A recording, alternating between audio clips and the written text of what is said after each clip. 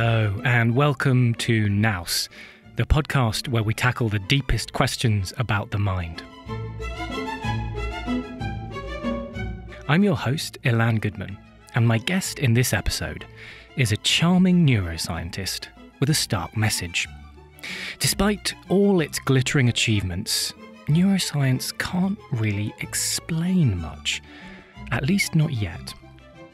His book is called The Idea of the Brain, and it zips through the centuries to tell the stories of the different metaphors and mechanisms we've employed as we've struggled to understand how brains work. But as well as taking us on an enjoyable ride through intellectual history, the book delivers a bracing argument. Despite all the hype, despite all the immense technical progress, the multi-million-dollar research programs, neuroscience still can't provide detailed explanations and predictions for almost anything. And no, he's not talking about the mystery of consciousness or any such highfalutin stuff. He's talking about ostensibly simpler things, like maggot brains or the grinding motion in a lobster's stomach. Enjoy. Professor Matthew Cobb, welcome to Nous. Thank you very much. I wasn't sure if it was Nous or Nous, as in the French for us, but either way, I think it's good. I mean, I say Nous because I'm as in the sort of the English vernacular of common sense or savvy. But it has a number of meanings. I like to think it's resonates with all of them. It's good. Now, this book, you might describe this book as a kind of survey of how incredibly far we've come in our understanding of the brain. But it's also quite a sharp critique of the limits of our current understanding, and the need for proper explanatory theories of how the brain works. Was part of your motivation in writing the book to undercut the kind of hype that sometimes surrounds neuroscience? No, not at all. I mean, when you write a book, you have to write an outline. And the outline that I wrote, I think, had very little to do with what I ended up writing. I mean, this wasn't, sometimes you do this because you think, I don't give a damn and I'm just going to write any old nonsense and then write the book I want to write. Now, it genuinely wasn't that. So the book kind of developed itself. It turned it into itself. And I remember having a conversation with the man who took over as my editor. But I said to him, look, there's not really an explanation for what's going on in the brain. He said, you can't say that. You've got to have an idea. You've got to have an explanation. That's what the reader wants. And to have somebody say, well, we don't really know, isn't really much of a selling point. And I said, well, but that's the way it is. So, I mean, I'm a neuroscientist. I'm an evolutionary neurobiologist, if you prefer. So what I actually am interested in is how evolution and natural selection have shaped nervous systems to respond the way they do, in particular, the sensory system. And I study the sense of smell. And I had a training as a psychologist, so I understand a lot about our ideas about the brain. And I was kind of surprised to discover that these areas of neuroscience that I hadn't paid a great deal of attention to for the last kind of 30 years, they had at the same time made tremendous steps forward, but also were completely kind of isolated one from the other and didn't really try to get to grips with rooting their explanations in the kind of cellular level, modeling level understanding of what nervous systems are doing, which is what I do kind of professionally. So I ended up, repeatedly coming up against not a brick wall, but just a kind of huge fog of lack of understanding, be it over whether memory is localized. It's one of the, is memory, these arguments which have been going back for centuries kept on coming up. So the question of localization versus distribution, what exactly the brain does, or rather how it does it. So I think there's a general agreement about the brain interpreting the world. We've known for centuries, and in particular since the work of Helmholtz, that the brain is making hypotheses about what's going on. You can see this in particular in the visual system with the blind spot, this part of your visual field where there is no input because there's no retinal cells, detector cells on your retina at that point. So there's a patch of the world that you can't see, and yet you don't have the impression of there being a little black spot in your world, although there is. What you have the impression of is that you can see perfectly well, and that's because your brain just kind of blurs it out like in Photoshop and says, okay, well, there's something there, I don't know what it is, and I'll take information from the bits around it and I'll pop it in there, and we end up with this hypothesis about what's out there. So that's an empirical observation we can make, and we can, as I said, Helmholtz just showed this in the 1860s, 1870s. But how it's actually happening, that is this big mystery. And one of the themes that we have in understanding in the book is the fact that we have this complete mismatch between our overall understanding what the brain's doing and our grasp at a cellular level. And one of the great examples of this is the work of Yves Marder, who's this neurobiologist who, for the last 30 years or so, has been studying the lobster's stomach, which, as its name indicates, is not a brain. So this bit of the lobster's stomach has about 30 odd neurons, and it produced these 30 odd neurons producing a grinding motion. This is an example of what's called a central pattern generator, which have been long studied by neurobiologists, and they're generally in the peripheral part of some hapless insects or arthropods' nervous system, and they produce rhythms or behavior, they produce outputs, and how they do that remains a mystery. And this is, I found extraordinary that, this is an area that I'd kind of forgotten about for 40 years now. And I go back and I read all the papers, and well, they still don't know what's going on. Yves Marder, despite all her brilliance and all her collaborators, is unable to predict what will happen if you remove one of those neurons or you alter its activity. So our understanding of the interactions between just 30 grotty motor neurons, which aren't anything special, is that we can't predict how their interaction produces the rhythms we observe. And indeed, she's shown that you can get the same structure can produce many different outputs, and the same output rhythm can be produced by lots and lots of different structures. So when you're faced with that as a kind of an empirical reality, which is way removed from most people's ideas about what we should be studying when we're studying the brain, you realize that there is an immense difficulty facing us in trying to root our perceptions, our feelings in a set of cells. We have the wiring diagram. This is the great metaphor that people use. We know the neurotransmitters and neuromodulators, kind of slow hormonal-like chemicals that change the activity of the system. All this is entirely understood, and yet we can't predict how it will respond. We can't produce a good model of it. We can't produce a good model of it. Okay. Yeah, so that for you would be a good explanation, is when you could produce a model of it, and you knew why damaging one neuron had a certain set of effects. Is that what would count as a good explanation? Yeah. I mean, this is a point where, I don't know, a psychologist would say, well, that's not my sense of understanding. That's not what I mean by understanding. So the book is, or the approach in the book is quite reductionist in that respect, but it's not denying that there are high-level processes, and there's a whole set of explanations or discussions about the various ways that scientists have tried to deal with these emergent properties, effectively things that seem to come out of complex neurosystems. And obviously, probably the most amazing one is consciousness, which isn't something I am actually particularly interested in. I had to write a whole damn chapter on it. No, but do you know what, Matthew? It's one I want to steer clear of, because I've done too many episodes on consciousness now. Yeah. I've had enough. Yeah, well, I bet. I mean, so that tells you something. So the problem with consciousness, just to explain why I'm not interested in it, because people think that's a bit bonkers, is that it is the most, along with what the universe is made of, these are the two issues that science doesn't understand. Right? What the universe is made of and how thought emerges from consciousness. These are the two massive problems. Now, philosophers have been worrying about this for, millennia. And science has got some handle on it, but for me, it's not a doable problem.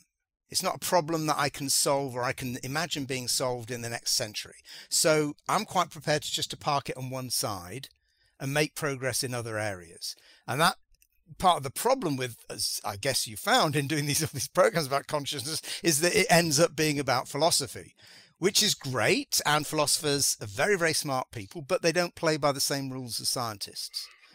They're not trying to find out the same things, and they want the whole thing to be explained. Otherwise, it's not worth it. Whereas a scientist is quite happy to understand one particular bit of a problem, whatever it might be, knowing that the bigger issue remains to be resolved. The fact that we don't know what the universe is made of or how it came to be doesn't stop physicists, cosmologists and chemists and all those people from doing fantastic work. Similarly, the fact that we don't understand how consciousness emerges, for me, is, well, it's mildly frustrating, but I don't expect it to be resolved in my lifetime, so I've kind of given up on it. I'm not sure I buy your characterization of philosophers entirely, but let's not go down that road. Let's leave that. So now, I mean, you start all the way back with Aristotle and Galen and all sorts, but can we jump into the story around sort of early to mid 20th century? There were some sort of conceptual tools emerging, some discoveries emerging that made it look like maybe computers could be built a bit like brains, and then maybe brains were just computers. Can you tell us about some of the ideas that came to fruition and how they fed into that kind of excitement? Yeah, I mean, so this is really the crucible of which not only modern neuroscience, but an awful lot of modern science is formed. It's the moment around about the Second World War where in particular the idea of information as this abstract concept emerges out of maths. I mean, it had been partly floating around way back to the 1920s, but it was essentially conceptualized in interestingly different ways by, on the one hand, Shannon, and on the other hand by Wiener in the middle of the war, as they're trying to understand, well, they're trying to build anti-aircraft guns. In fact, they've got a very practical problem they're trying to solve. And at the same time, there were neuroscientists and people, what we would now call neuroscientists, people like McCulloch, trying to understand how the organization of the nervous system could be explained using logic. And this was something, again, that went back to the 1930s, of people trying to understand, use logic to understand quite powerful things. This is clearly what Turing was doing. And McCulloch and Pitts was this astonishing human being. He never had a degree of any kind. He never had any formal qualifications. At the age of 15, he was sparring with the greats of formal logic and coming up with critiques of their work, which they had to admit were actually valid. Wow. And he ended up, in a very complicated way, working with McCulloch. This is in Chicago and at the University of Illinois. And they are studying how the way that a nervous system is put together, they thought, could be explained or understood in logical terms. And effectively what they come up with is the idea of what we would now call logic gates, of if, and, not. Those operators which are used in logic, they could see in the structure of the nervous system. And McCulloch and Pitts published a very influential paper in 1943, which it's called the immanent logic of the nervous system. And they show that effectively you can carry out computations with a nervous system that looks to us now like a computer diagram, because it's got these various gates of if, not, and you can therefore calculate just like you can do a calculation with a computer. So can I just jump in just to check I've understood this correctly? What they saw is that you could build simple electrical circuits that implemented simple logical functions like not or if or no. No, stop here. What they thought, what McCulloch and Pitts thought, was that was what the nervous system was. The nervous system was that simple circuit. The idea of then implementing that comes later. So they are simply saying, look, this is how nervous systems seem to be connected. Now, the reality is they're not connected like that, but they said, okay, if we've got a cell and it's got two inputs, then that cell might only respond if both those inputs are active, in which case you've got an AND gate. You need this and this. Yeah, you need both inputs for it to then send its message on. You might respond by a NOT. I want one input to be active and the other not to be active. So the nature of that cell with those different inputs would effectively form a logic point, which you can describe in formal logic. And that's what Pitts was particularly good at doing. So they built this schema about how nervous systems could effectively carry out computations.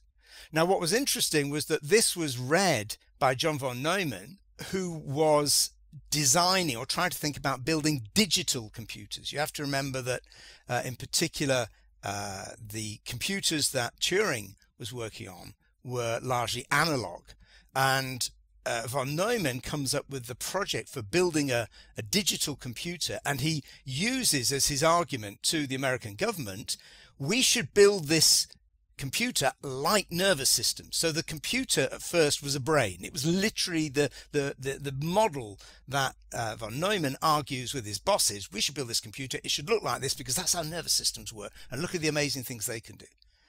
Now, it very soon became clear to everybody, and to be honest, neurophysiologists could have told them straight away that that's not how nervous systems work. I sent this article to a pal who's a modern big shot neurobiologist, and she said, I've never heard of this, and this is absolute rubbish because they don't work that way.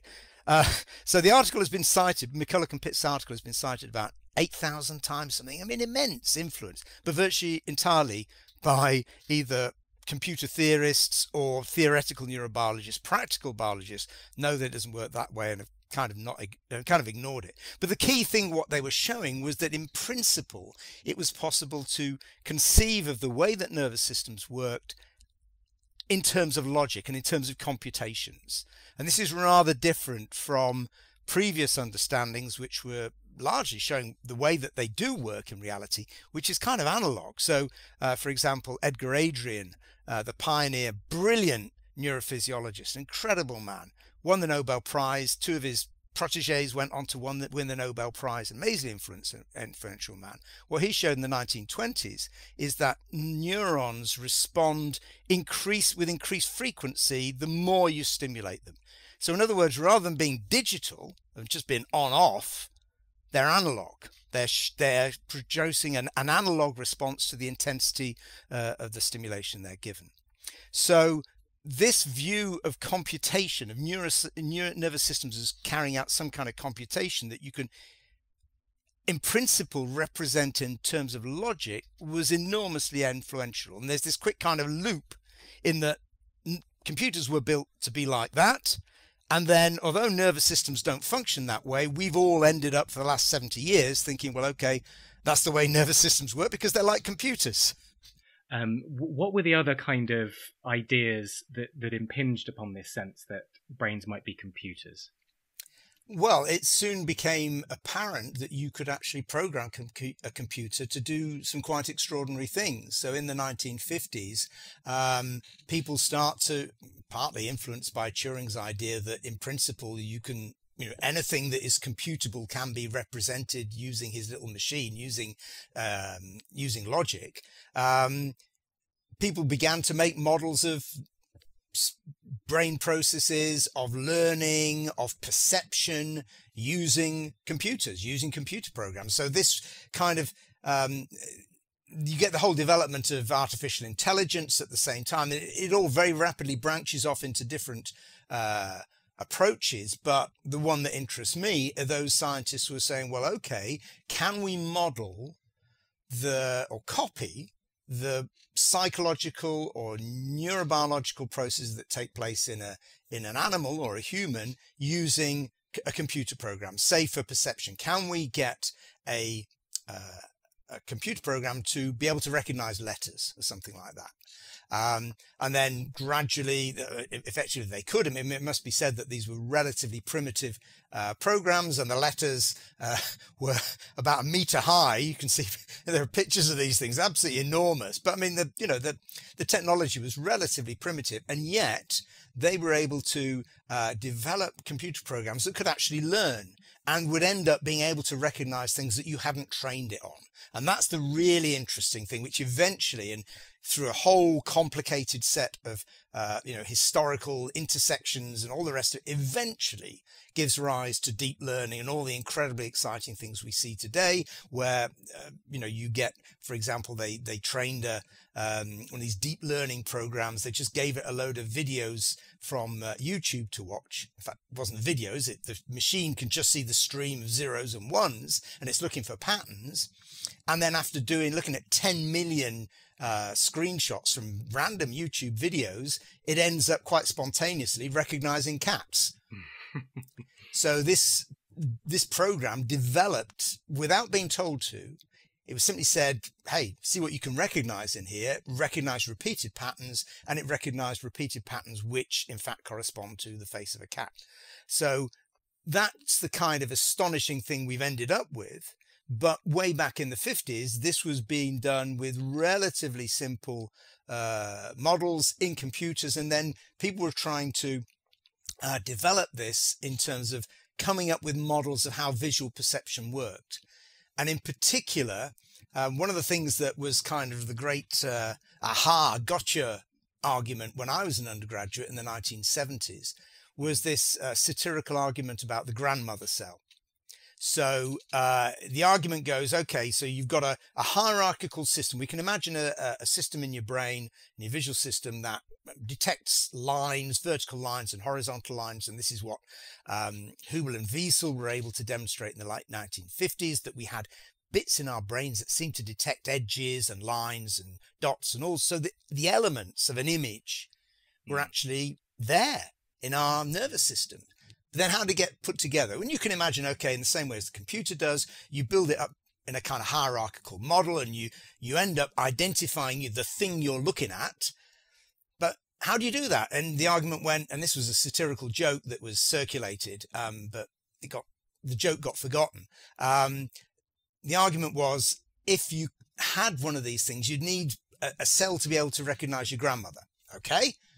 But not just to recognize your grandmother, but your grandmother standing on a head, your grandmother playing a ukulele, the grandmother on a donkey. So for every conceivable image of your grandmother, you'd have to have a cell. Well, you can't do that. I mean, that's just not. So this was a reductio ad absurdum argument that we all went, yeah, well, that sounds pretty good. So it clearly doesn't work that way.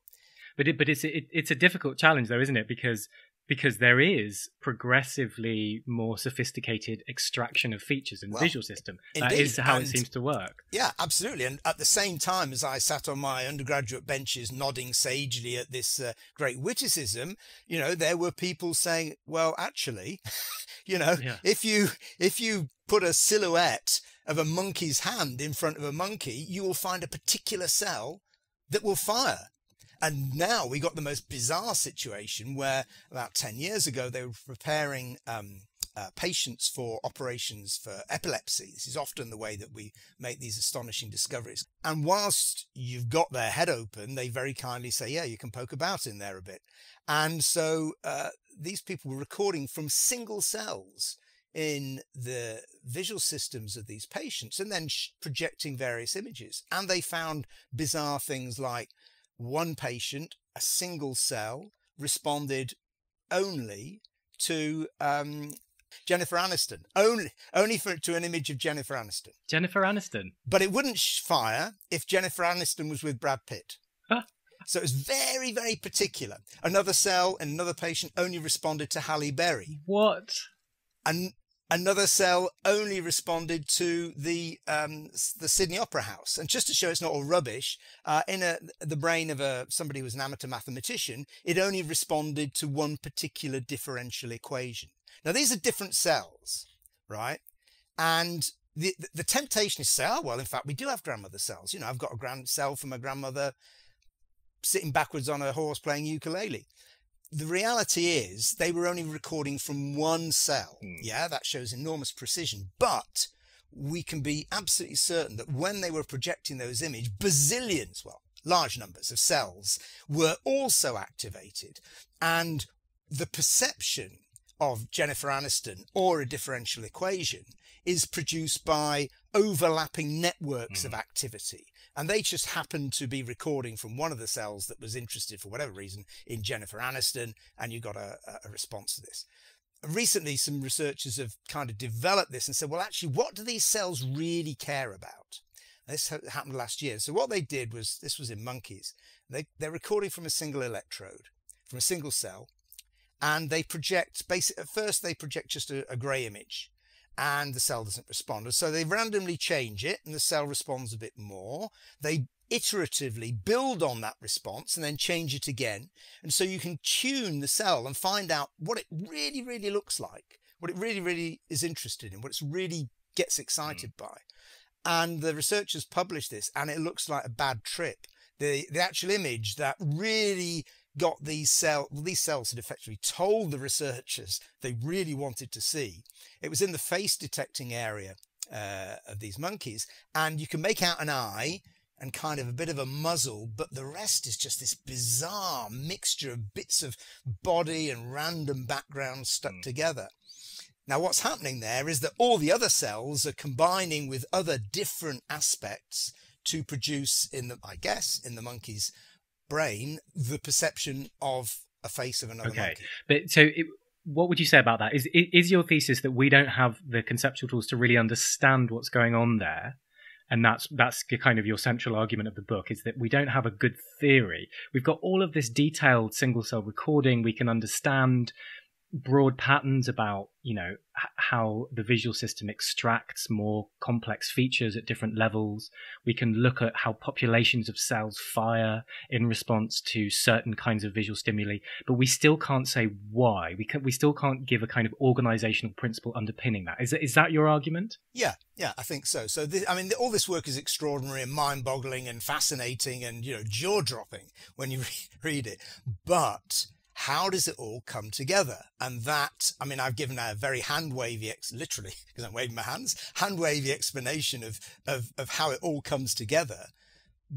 But there's nothing much beyond that. And the various theoretical approaches that have been tried, in particular, the one that was most influential to me by David Marr, who in the late 1970s developed computational models of vision, they haven't come to fruition. We're still kind of stuck, whether it's in visual perception or any other aspect of brain function, with not really understanding how the various bits that all this incredible technology and brilliance on the part of researchers has been able to reveal, how all these various bits fit together. Okay. Can we extend that logic and just talk about fMRI? So fMRI is one of the technologies that you talk about in the book. It was an incredible, sort of astonishing development in the 90s, and it's arguably given us incredible insight. Can you just say a bit about what it has taught us and what you think the limitations are to that knowledge? Well, it depends on who you speak to. So if you talk to fMRI researchers, they would give a different answer to the one I'm going to give. So I think that needs to, so fMRI, this is what we see all the time in the newspapers or on our websites. This is the brain lighting up. So basically what it's saying is this particular part of the brain is being metabolically active when the patient or subject is looking at something, is thinking about something or whatever. And the kind of critique of this is, well, it's many, many levels. So the first is, well, what's the resolution? In other words, how many neurons are there in a single pixel of one of these images? And in 2008, Nikos Logothetis gave an estimation of this. Now, the techniques improved a little bit, but not by an order of magnitude since then. And so in each one of those pixels, there are around 5.5 million neurons, up to 5.5 times 10 to the 10 synapses, 2 kilometers of dendrites, and that's the input side of a neuron, and 220 kilometers of the output side. It is astonishing, but Matthew, I asked you to start with what has it told us? What have we learned from it? You've launched straight into a critique, but okay, fair point. But it has given us some sense of like, this bit of the brain has this function. No? Yes-ish, I would say. So what it tells us, perhaps in some cases, is where bits of the brain are more active than others when stimulation takes place. And this helped to reveal, for example, the fact that there are areas of the brain which seem to be involved in face processing. So the work I've described earlier on the monkeys and on humans, that's partly come out of the prediction from fMRI studies that there is some localization of function. But part of the story of neuroscience, and it's not just to do with fMRI, is that whenever you find a localization, it soon turns out to be a lot more distributed than you thought.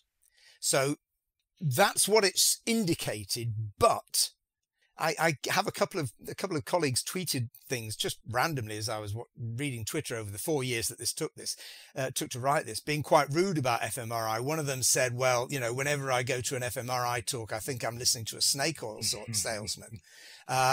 You know, and somebody else said, well, it's just a bit crap. And these are the reason is these are scientists used to using very precise measures of cells or genes, and the lack of resolution is the problem. That's one reason why I started about that. There's an absolutely even bigger one. It doesn't tell you, and never mind that bazillions of kilometers and all the rest of it, you can't tell whether an area is active or it's inhibitory. So some parts of the nervous system are really important because they tell us not to do things. They stop us from doing things. You can't tell that with fMRI. It's simply saying there's a lot of blood flow going on in this area. And there's the harsh critique of fMRI takes the problems that are associated with using computers to measure differential levels of activity, which was highlighted in the famous dead salmon experiment, where they shove a dead salmon in the, which is done by fMRI researchers. It wasn't done by people who are hostile. It's people who wanted to improve the area. They shove a dead salmon in an fMRI scanner. They show the dead salmon various pictures, and they ask it what it thinks about these photographs. And whilst the salmon's thinking about it, which of course it isn't because it's dead and it's a salmon, they notice that certain bits of its brain are lighting up, and they published this satirical paper about this. So, you know, that's the using that critique, you can end up saying, well, okay, even if all of it's true, what does it actually tell us about how the brain works? At best, it tells us that perhaps some parts of the brain are active when some things are happening to our minds or to our processes. And the harsh response to that is, well, so what? Yeah, okay. Now, I understand, you know, that isn't my view, and I don't think we're ending up with a kind of modern phrenology. This has been again the harsh critique of fMRI, that it's saying that certain bits of the brain have a sole function. Their only function is to do, you know, I don't know, look at a picture or recognize Belly Harry or Jennifer Aniston. That's not, I don't think, what it's telling us. But I think what it is telling us is probably less than it looks like. I mean, it seems like we shouldn't expect too much, and actually just some information about rough localization could be useful in concert with other, you know, avenues of research, right? So this question of localization is just absolutely fascinating, because we know there is some localization, right? There are certain bits of the brain that have certain functions, but it's just the closer you look, the more that sort of slightly slips out of grasp. So let's talk. There is one area that you talk about, which is the face recognition area, the fusiform facial area, is it called? Yeah. Yeah. Now that does exist. There is a little bit of the brain that, you know, lights up in an fMRI scanner when people recognize faces. There's even a neuropsychological disorder which is fascinating called prosopagnosia, where people have perfectly good vision, can recognize objects, they cannot recognize faces. Just astonishing. So there's really strong evidence that there is this bit of the brain that specializes in enabling us to recognize faces.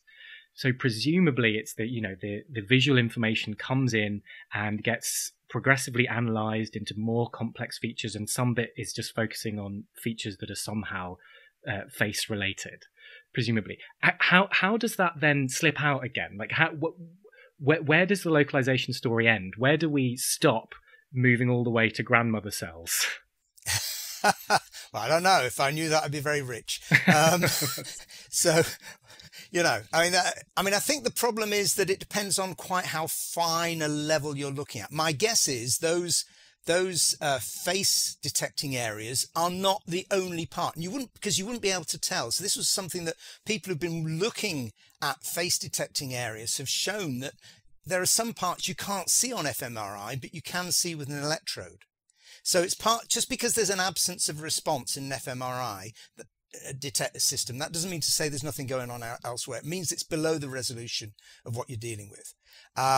So, for example, in the visual system, we know that clearly we've got part of our brain which processes the visual signals and all the rest of it. And the cat's visual system was one of the most intensively studied, following from the work of Hubel and Wiesel. And yet we know that integrated into those visual signals are also auditory signals. So at the various earliest levels of processing, the cat is not only looking for something visual, it's also putting in another sensory system, because clearly if it hears a rustle and sees a movement, it's going to jump. You can imagine very simply why you'd want to have, even at the earliest stages, a conditionality or an extra bit of information. Similarly, in the olfactory system, we now know that the olfactory system, which has been hideously understudied compared to the visual system, has top-down input from other areas of the brain that are altering the activity of even of our earliest processing of smells. It's being nuanced by what we know, by what we remember, and perhaps by what we're perceiving with other sensory systems. So there's kind of a broad picture. Okay, this is basically where a lot of the heavy lifting is done, but you need to understand that this is an integrated system and there's input from other networks, other sensory aspects, and we don't perceive simply vision, simply smell, simply hearing. These things are actually all kind of intertwined, which can often explain strange illusions whereby you can alter perception by manipulating one sensory modality and it affects another, and so on. Okay, so let's you talked at the beginning about how some scientists can get sniffy about, or have been sniffy about, certain kinds of theories in neuroscience or certain kinds of approaches as not really explaining, particularly scientists who have been used to working with single cell recording or really detailed, really carefully controlled genetic manipulation. But you do also talk about the Human Brain Project. Now, the Human Brain Project is, in a sense, an attempt to do that. It's an attempt to understand the behavior of individual cells within enormous networks and develop a simulation of those. Let me just say something about the Human Brain Project so everyone knows what we're talking about. It's one of the most expensive schemes ever funded. It was a 10-year program started in 2013, funded to the tune of 1 billion euros. It covers 150 research groups in 80 institutions. It'll train 5,000 PhD students. And one of its initial claims was that by 2020, it would be possible to produce cellular-level simulations of the complete human brain. It is now 2020. How have they done? Pretty badly. And that must be said, and in fact the clue to what was going on here, and this caused a massive row in the scientific community. I mean, there were open letters sent to Nature and nasty comments, and many neuroscientists refused to be involved in it because they thought it was not quite a scam, but that it was not doing what it said it would do. What they said is, we can do this by 2020 if we have the computational technique. So they were reducing this actual problem, I mean, incredibly mind-boggling problem of first describing the nervous system, then working out what it's doing, to a problem of computation, which I think was a mistake, but it showed where their real interests lay, and that was in developing the computational tools and the hardware that would enable them to do this. Now, what they've actually done so far is to model a tiny little part of the cortex of a rat that is involved in detecting its whiskers movement. And this only involved the neurons. So you've got to remember that the brain is not just made up of neurons. There are lots of other cells. There are in particular glial cells, these cells which are kind of nourish and interact. They alter the activity of neurons, and they were not included in the model deliberately. So it's, a really kind of very simplistic model of what the rat cortex does. And I mean, it didn't fall over, it didn't crash. The model kind of worked and did various things, but nobody, I don't think, was terribly impressed by it beyond the fact that it existed. I don't know of any predictions that it was able to make that have then gone on to be verified experimentally. I mean, I think it was a colossal waste of money, frankly. I mean, I've got colleagues who work on the computational side of it who love it because, you know, they've built lovely spiffy computers, but I don't think it's going to tell us anything about how the human brain works. And, you know. Okay, I mean, so you talked earlier about the lobster stomach and the 30 neurons involved there, and we still can't predict what happens if we, you know, take one of those neurons out or if we give the system certain inputs. Did they solve any of those sorts of problems, do you think, with the not to my knowledge, no. So that's the same. They have built a model, but a partial model. I guess that's the crucial thing. So they can't really be sure how well it describes. Well, it seems to vaguely correspond to it shows the kind of resting activity and the shifting between states that we'd expect. But, you know, those computer models I talked about in the 1950s did that. And, you know, with, I don't know how many, they didn't even have kilobytes of memory. You know, they're really, really simple computer programs were able to show that you get the kind of alternating patterns of activity that we see in nervous systems, including in the lobster's stomach. So they got that out of it, which I guess is actually pretty impressive because it is so complicated. And some of their model was actually based on actual connectomic data, so real microscopic data about how the neurons were connected. The rest of it, a bit like we do with our blind spot, they kind of blurred and photoshopped in and said, okay, well, we'll kind of assume that the rest of it works along the same lines, which may or may not be the case. But I think one of the things you can say positive about it is that despite all these criticisms, it didn't fall over, it didn't crash and fail completely. So they've got something there. There's something going on. I don't think it's complete trash. Yeah, I'm just not sure how it's going to help us. So their approach was, I guess, in essence, trying to reverse engineer, trying to figure out how every neuron works, and therefore sort of build a system from that to understand the behavior of the whole network. Yeah. Now, one bit I really enjoyed reading about is this study by Eric Jonas and Konrad Kording, which may give us a clue as to why this task of reverse engineering how the brain works might not work out so well, or might be so damn hard. What they did was quite brilliant. So they had this paper in 2017 called "Could a Neuroscientist Understand a Microprocessor?" Brilliant question. So and they used this very simple microchip that was used in the 80s to power Atari and Apple and Nintendos. It's only got 3,500 transistors, right? I'm just reading this from my notes. It's got 3,500 transistors. I can't. You know what? I can't remember these figures off the top of my head. I loved reading about this study. It's so clever.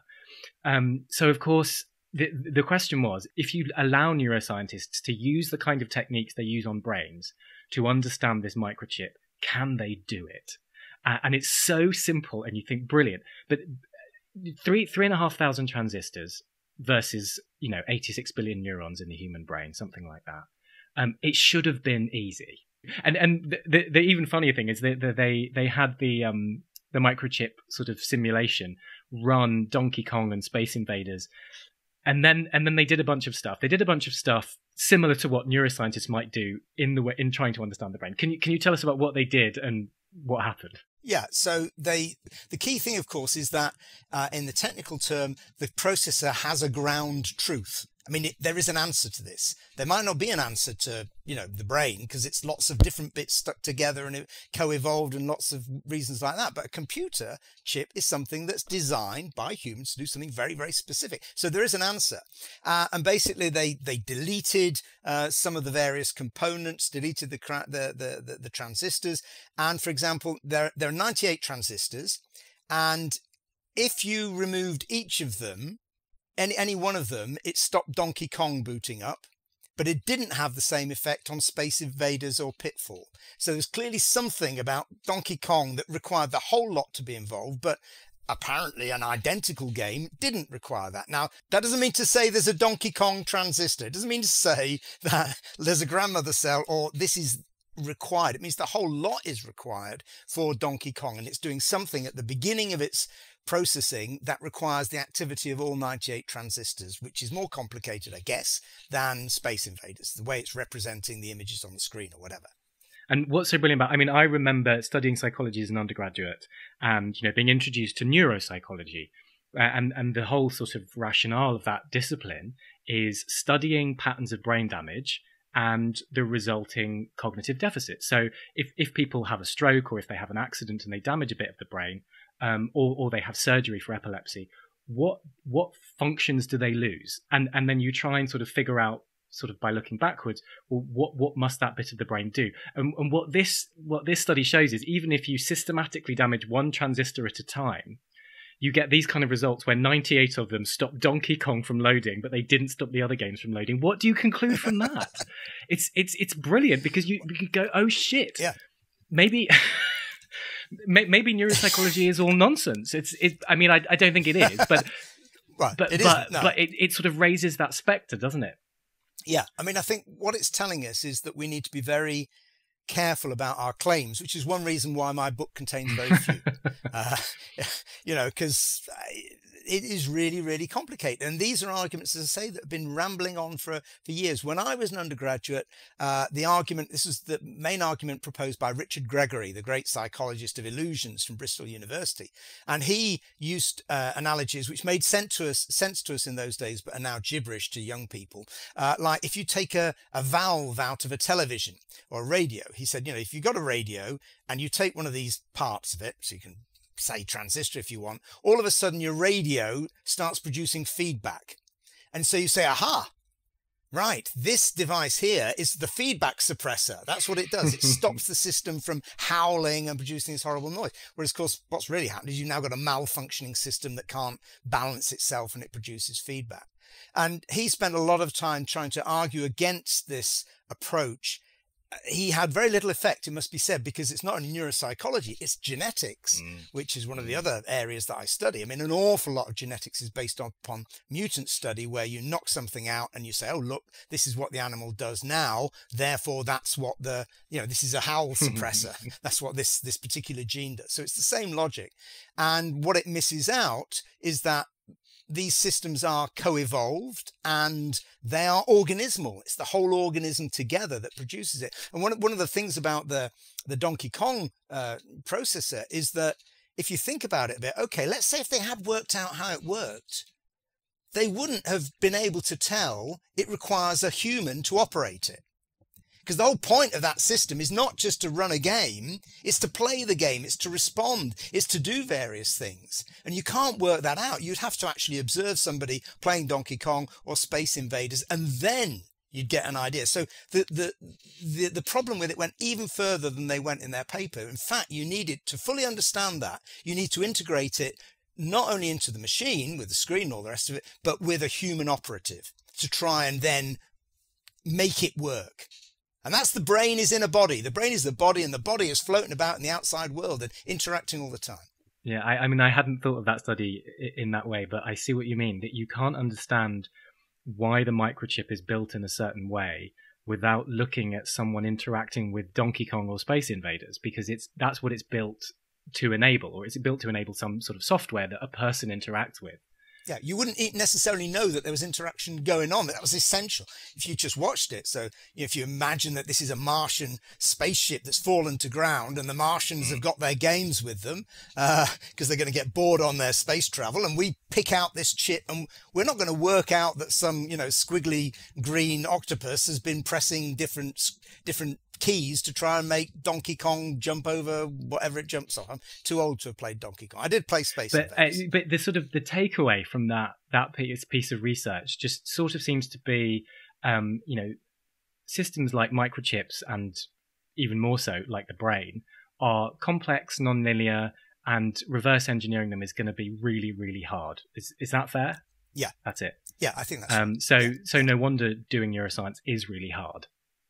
Yeah, and I think the only way forward really is to study simple, small problems. I mean, as you already gathered from my remarks about philosophers, I tend to be allergic to grand schemes and grand theories, especially when they're heavily mathematical, because I can't understand them, and I find that frustrating. So I tend to be happier with things I can actually grasp and understand, which is at the moment going to be relatively simple systems. So I think that, I mean, it's all good. Don't get me wrong. I don't think anybody should stop working in any of the areas, including the people doing the human brain stuff. I mean, it's all going to contribute.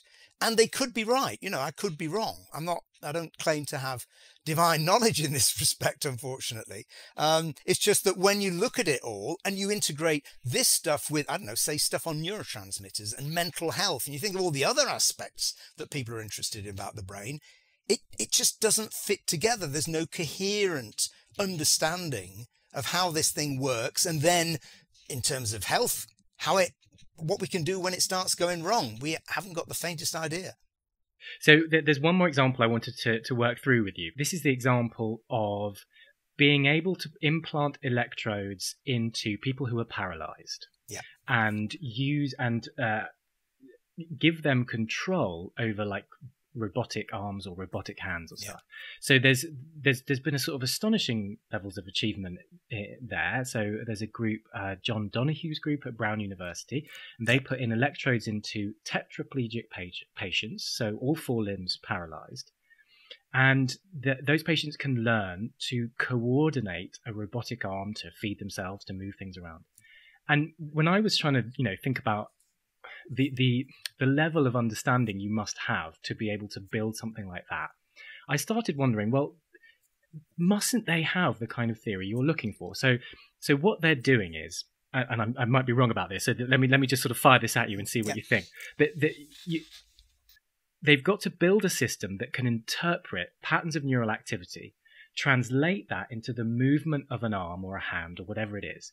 Now, you've got to have an understanding of what the certain patterns of neural activation mean in order to be able to do that, right? So isn't that sort of, in effect, isn't that the kind of theory that you want, that you seem to say is missing? Well, it's not what it looks like. Okay, so what they are not doing is putting electrodes into the very cells that, before their accidents, these patients would have used to move their arms up and down. Okay, it's not directly kind of taking that output from their desire to move their arm and then turning that into an electrical activity which is moving an electric arm. That is exactly what you have described. And that's what we don't have. Okay. We don't have that level of precision. And that's why, as you said, the patients have to learn to use it. So these are areas of activity in their brain and it's not just the patients that are learning, it's the computers. The computers it's a feedback loop between the patient and the computer as their changing cerebral activity is translated into the movement of the arm. They learn how to do it, and the computer gets better at interpreting that particular signal and recognizing, okay, this is what it means for that particular pattern of activity. I'm going to interpret in this way. And you can see this in a completely non-invasive approach whereby a Japanese group were putting headsets onto people. So this is on the outside. So they're measuring skull activity and the activity, the muscles in the skull. And people were then able to control a third arm, which would move around and hold a ball, move a ball on a tray, and so on. So effectively, they now had 3 arms, but it wasn't invasive at all. They were learning to operate this arm through the activity of something else. Okay, and that's how it began initially with the studies. The earliest studies on movement were also in inserting electrodes into muscles and so on, and trying to interpret the activity in that way. So they're tremendous. I mean, in terms of these, and this fantastic image, we've got a photo in the book of one of the women there's a brilliant video on the Nature website of her drinking a cup of coffee for the first time in, I think it's 15 years, of her own volition. And this arm comes over and she raises the cup to her lips. And not only is she overjoyed, you can see the operator, the guy who's recording everything, I mean, he's virtually crying. It is incredibly moving. The power of this is extraordinary, but you shouldn't imagine that it's directly tapping into the neural circuit. Similarly, attempts to provide artificial vision are not directly stimulating exactly the same pathways as we use when we see. And that's why the patients have to learn to distinguish things. And eventually they can do that, but it's not directly tapping in. I mean, I guess what's rather optimistic perhaps about that is maybe we don't need this explanatory theory Absolutely. To be able to make certainly phenomenal not to help advances. people. Yeah. yeah, therapeutically. Okay. Do you think there are any sorts of theories being developed that are kind of possible candidates for, you know, that they're going to work out? So, I mean, I know you touched on this thing, the predictive brain. This is the Bayesian brain, the predictive brain. This is the kind of theory favoured by Anil Seth and Carl Friston and Andy Clark, the philosopher. And I have heard that touted as a potential unifying theory for neuroscience. Do you have any sense that it could be a really fruitful line?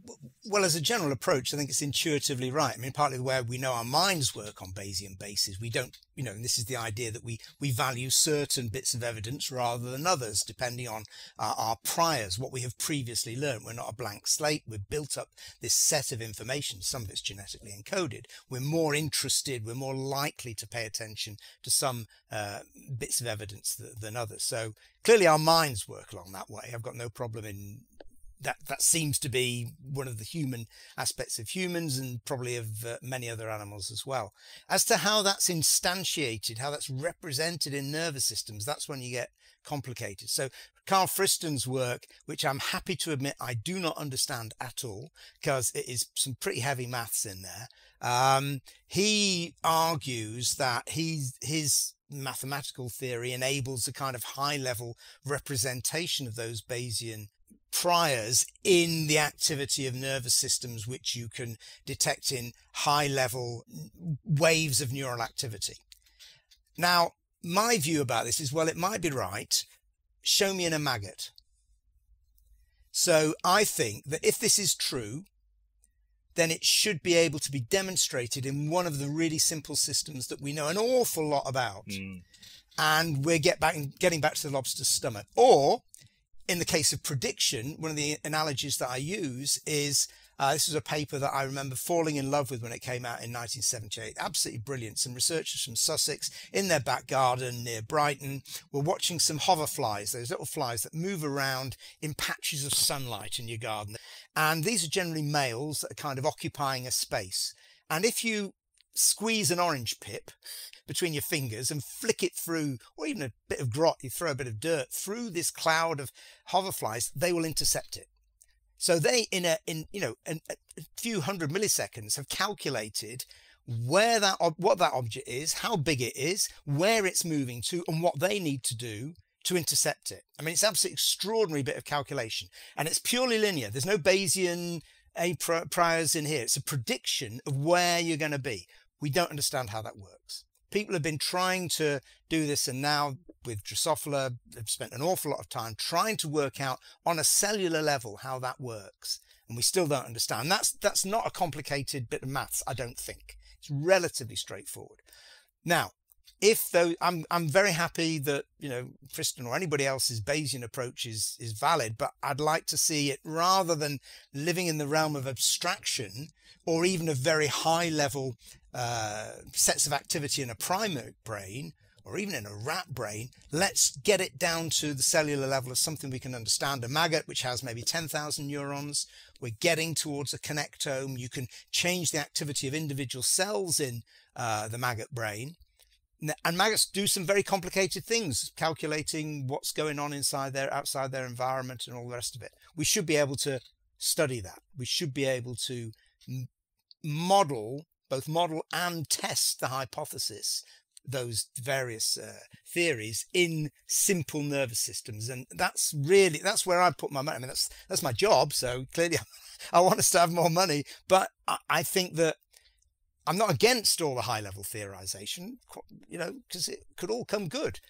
But the best way of demonstrating its validity, and I think testing it in its real detail, will be to represent it in the activity of simple nervous systems that we understand.